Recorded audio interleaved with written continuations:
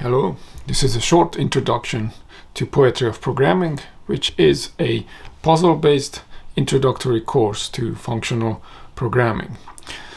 So who is it for? First of all, this is for complete beginners with absolutely no programming background. All we assume is probably a distant memory of school mathematics and the experience of learning a foreign language. So these two are already sufficient enough to start programming. This course is also for programmers working in a different language. And then you might ask us, like, how is this possible? How is this possible that you have a beginner course which is suitable for non-beginners? Well, the reason is because of the programming language chosen. It's Clojure.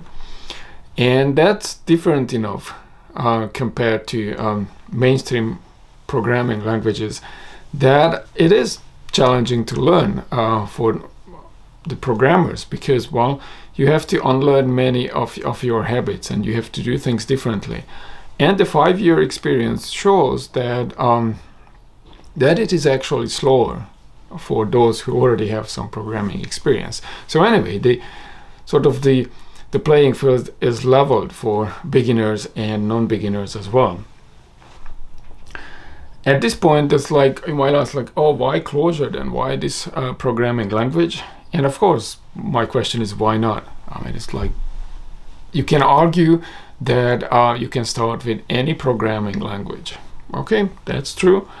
And you can argue that the programming language does matter where you start. So let's not do that discussion here.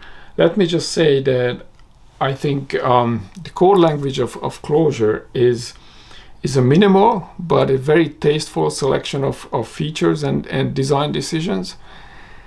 And also the experience shows that with the very small core language, you can go actually very far.